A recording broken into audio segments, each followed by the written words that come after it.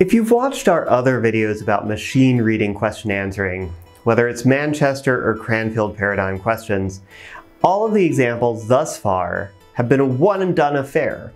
Do a search, get some text, extract the answer from that. But that isn't always realistic. As anyone who has gone down a Wikipedia hole knows, sometimes you need several pieces of information to fully answer a question.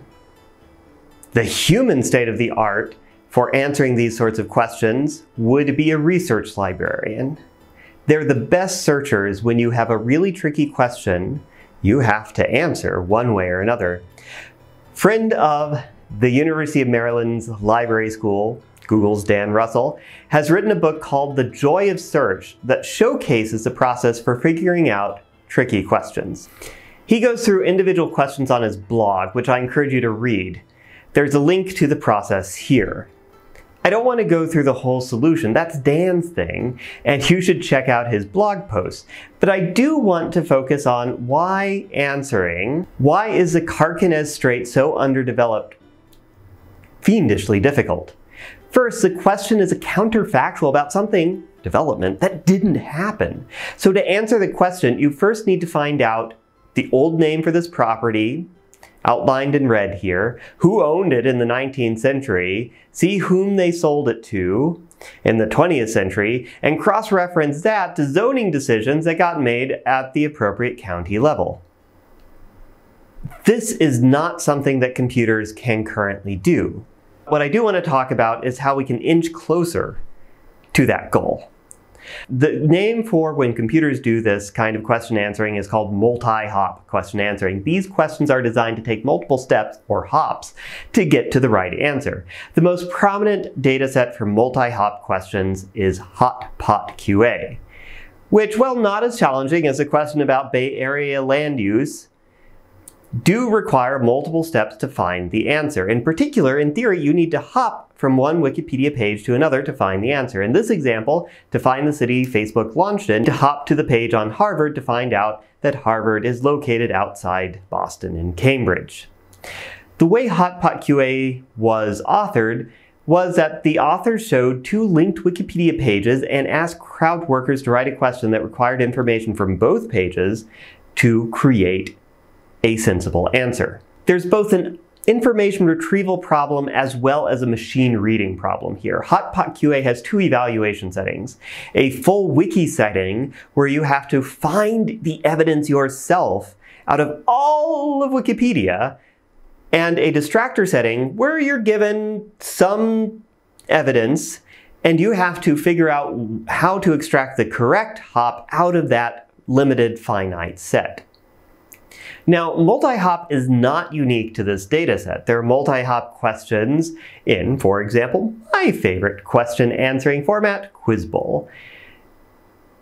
But the great thing about Quiz Bowl is that if you don't solve the early multi-hop clues, you can still get the question at the end of the sentence with clues that don't require multi-hop reasoning. This makes it, despite its inherent complexity, a more accessible format for long-term question answering research. Again, in my biased opinion. So let's work through trying to solve some of the multi-hop examples from the Quiz Bowl dataset using Wikipedia paragraphs as our source documents. And hopefully this will show you how hard the problem can be. Okay, the first question is, in a play from this country, the audience is given the option to blow up 4 policemen by the maniac. Okay, so we need to find the search result, which is from the page about the play The Accidental Death of an Anarchist. But we don't know who wrote it, so we can't answer the question. So let's find out more about this play by going to the top of the same Wikipedia page. Aha! It's by Dario Fo. And what do you know? It tells us right here that he's Italian. Oh, but what if we're looking for an exact match answer and our answer key is Italy? If you're using an evaluation metric like exact match, that means we have to keep going. So let's find out more about Dario Fo. You have to go 3 paragraphs deep in his biography his own Wikipedia page to find the string Italy. We'll talk more about different ways to solve this problem when we talk about generation. But let's take a look at how Quizbowl self-annotates these multi-hop links. The same links that we followed in looking up information about the accidental death of an anarchist to figure out that it was written by Dario Fo to figure out he's Italian are right here at the end of the question. And if you can't do that, you can just look up the nationality of this guy named Luigi. Let's move on to another question, this time about this painting. The question is, a Lorenzo Lotto painting of this woman includes a cartouche showing her response to an accusation. Okay, so let's see what we get out of a search of Wikipedia. The first step is to figure out which of these possible next hops is correct. In the first evidence, you need to know that a signature and a date can't be a response to an accusation, so that's out. Then you need to know that a cartouche on his beret is inconsistent with the question's use of this woman. So that just leaves the last piece of evidence here, where you have a woman and dialogue in a cartouche, which matches the original question. This is why the distractor setting in HotpotQA can be so tricky. A search result can turn up a bunch of seemingly relevant material, but you need to pick the right answer out of all of these choices somehow. What makes the distractor setting of HotpotQA more tractable than Quizbowl, however, is that the answer is in there somewhere, which is not guaranteed in Quizbowl. Moreover, in Quizbowl, the correct pieces of evidence are not annotated. We'll talk about that more a little bit later.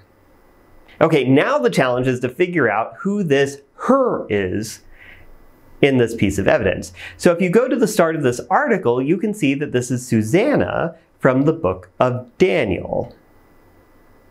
So often, this multi-hop reasoning is essentially co-reference resolution either within a document or across documents. So how can co-reference be across documents, I hear you ask? That's not how pronouns work. To show you what I mean, let's take a look at a Quizbowl example that does require knowing who entities are across documents. A mechanic was arrested in one of these two countries for using underwear soaked in invisible ink to pass secrets to the other. Note the Manchester paradigm highlighting of how many countries you need to answer this question. To answer this question, we need to figure out what these two countries are. So let's do a query. And we get this pretty unambiguous result. But we don't know the answer, which needs to be two countries. What's this Mossad thing? And is Cairo a country? If it isn't, we need to figure out what country it's in. So perhaps you as a human know the answer, but a computer needs to keep hopping. So let's get a couple more pieces of evidence to figure out what countries are being referenced here. Then we find out that Cairo is the capital of Egypt and that Mossad is the CIA, MI6, BND, what have you, equivalent for Israel. So we have our answer, Egypt and Israel.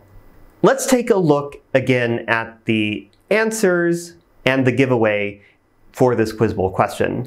You see that there are lots of acceptable answers here because Egypt was known as the United Arab Republic at the time, and it also gives the names of Egypt and Israel in the native language of those countries. But in addition to this very fulsome answer line, you also have a direct way to get to the answer by looking up the Camp David Accords. And if you pull that up on Wikipedia, you get a lot of ways to find Egypt and Israel.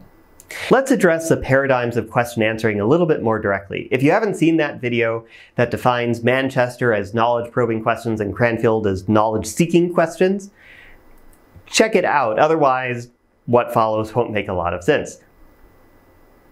But let's dig into these two approaches for question answering a little bit more. Multi-hop question answering is an example of where the Cranfield question answering paradigm has failed us. Existing systems' inability to answer these questions effectively have trained human users not to ask them. I recently had this experience. I was watching The Mandalorian, and in the episode called The Sheriff, this guy showed up. He looks familiar. I remembered him from some Netflix show, but I couldn't think of his name or the name of the show. But did I ask Google to tell me Netflix show with guy who played sheriff on The Mandalorian? No, of course not, because I know that Google is not going to answer that sort of question. Decades of using search engines like Google have trained me to decompose my information need into atomic queries. So I first figure out the name of the sheriff. Aha! Cobb Vanth. Then I see who played him. Timothy Olyphant. Then I asked for the Netflix show starring Timothy Olyphant. Aha, the Santa Clarita Diet, that's what it was. Don't judge me. And that's the problem with the Cranfield paradigm. Because a savvy user knows they cannot ask these multi-hop questions, you won't find as many of these types of questions in, say, natural questions. So why don't people just use Manchester questions like Quiz Bowl that have plenty of these multi-hop questions, you ask? And I ask that too. The problem is that for Quiz Bowl questions, you don't have the gold annotations of where to find the gold evidence. And that's a big benefit of HotpotQA. It explicitly gives gold annotations for where to find the hops and the answers. But it also sits in the liminal space between Manchester and Cranfield. The questions are synthetic, not representing real needs, but neither do they follow the best practices of the Manchester paradigm to test the ability of humans to do multi-hop question answering. For human question answering competitions, there are clear rules about how to write good multi-hop questions. You typically don't go down the information gradient. In other words, you don't hop from more well-known entities to lesser-known entities. From what I've seen in, say, natural questions, this seems to be the case in Cranfield questions, since questions are likely going to be about the things that are less well-known. This was the case in my Mandalorian example, going from Cobb Vanth to Timothy Olyphant to Santa Clarita Diet. This is often violated in HotpotQA, which offends my sense of question aesthetics, but does it make any difference in training systems? Who knows? Likewise, when you use multi-hop strategies in pyramidal questions, you should resolve the multi-hop through the judicious use of co-reference. We outlined this process in a 2015 paper that explicitly linked mentions to the underlying entities, but not, alas, to the gold evidence. And the community, it seems, really wants that gold evidence, not the co-reference resolutions. That and less complicated questions. There are other question answering datasets out there, and we'll talk about them eventually, but I wanted to start with these machine reading datasets because it shows both the promise of these approaches. They can answer tons of questions right out of the box just by looking at raw text. But it also shows the chasm between human and machine abilities. There's no way a computer can come anywhere close to semi-skilled humans' ability to answer the joy of search style questions that we started this video talking about. So even as we learn about the methods that can provide the answers to these questions, think about what's preventing computers from identifying when an answer satisfies the question.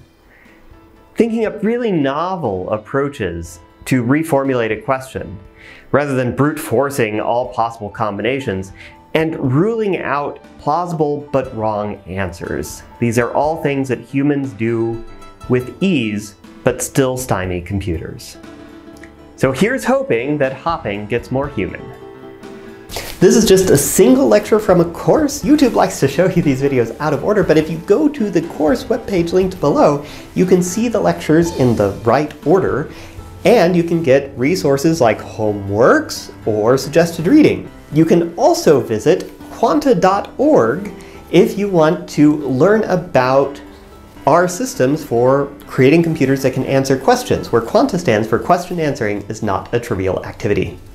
If you want to help the channel, provide a big gradient to the algorithm by liking and subscribing.